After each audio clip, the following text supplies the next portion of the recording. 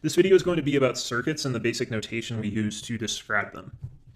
A circuit is a path along which an electrical current can be carried. That's the definition. So if we say circuits, that's what we are talking about. I'm going to have you take a moment to copy down these definitions. Just pause the video because these are very in-depth, but these are the basic building blocks of a circuit. Specifically, batteries, wires, and resistors are what we're going to be worried about in this video.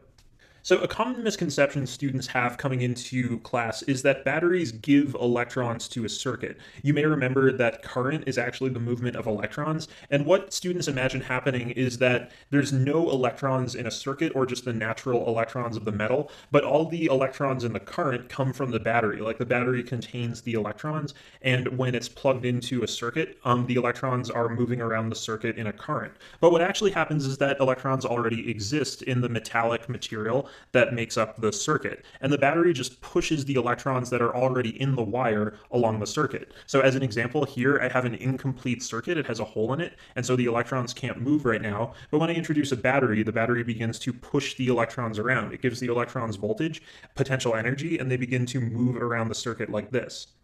So that's a common misconception to watch out for. And if I remove the battery, you can see that the electrons stop moving.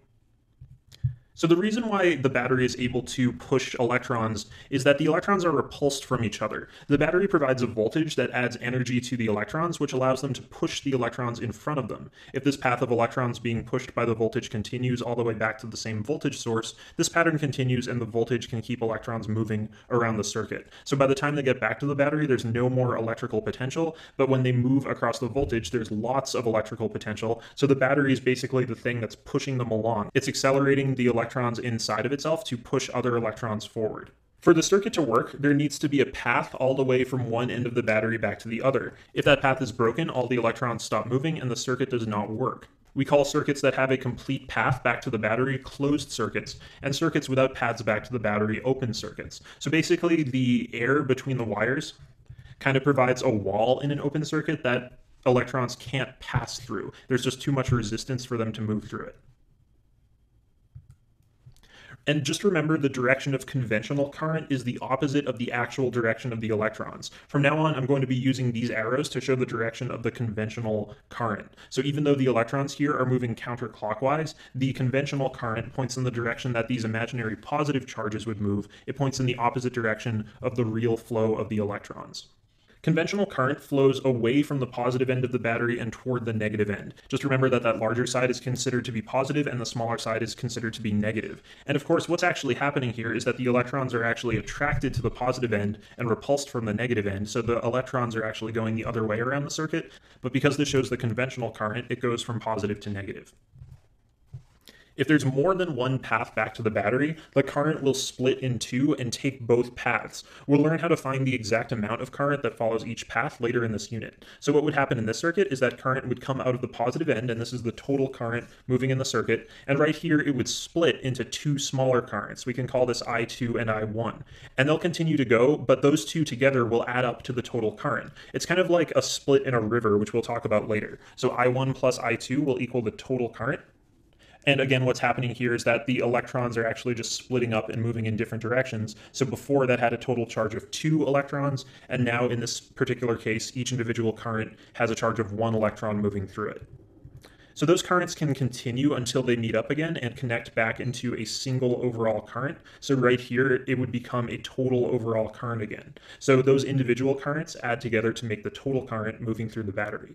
If a split in the circuit does not lead back to the battery, no current will flow into that split. And this is not because there aren't electrons in that part of the circuit, it's because the electrons in that part cannot be pushed through the resistance in the open part of the path. So what's actually happening here is that the electrons just can't be pushed through that one path, so the only place they flow is in that closed part of the circuit.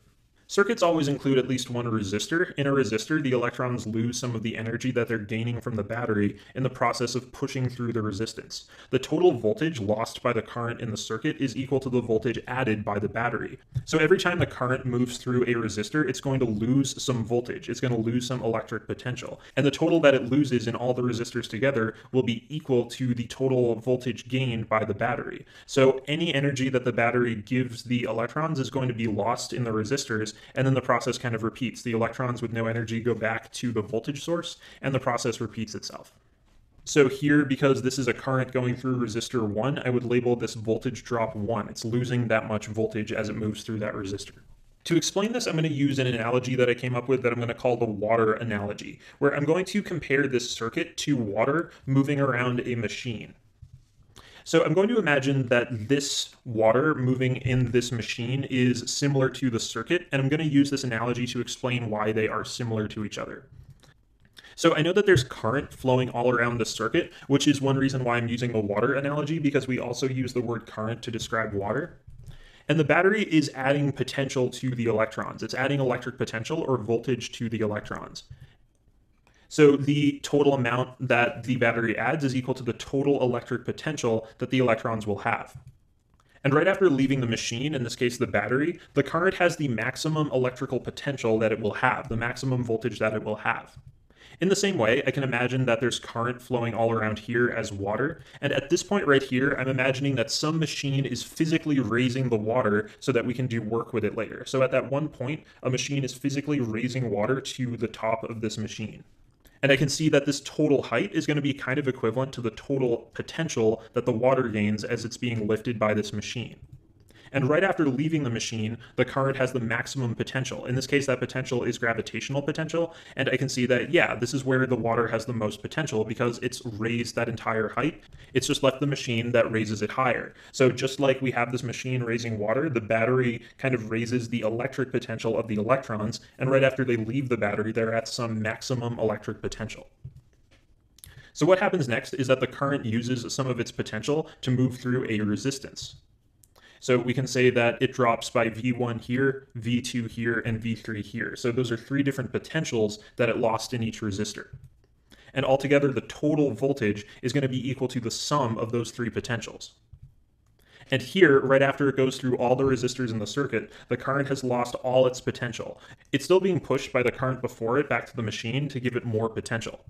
So in the same way, after gaining all that height, we can imagine that this water drops some of its potential to turn these machines. I'm not sure what they're doing. I'm just imagining that in order to make them turn, the water has to be moving with some velocity that it gains by falling a certain amount. So the water is losing some of its potential to make these machines work. And you can see that if you add up all three of those heights, all three of the potentials that are lost to those machines, those three potentials added together will be equal to the total potential added by the battery.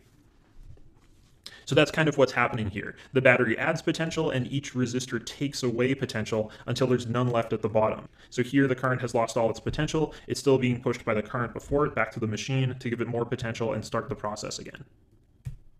So that's the basics of how a circuit works. In a circuit, a battery provides electric potential or voltage, current moves through the circuit with that potential, and it loses that potential as it goes through each resistor, doing some work in the resistor until it has no potential left and it comes back to the battery to be given that same amount of potential again, and that process repeats.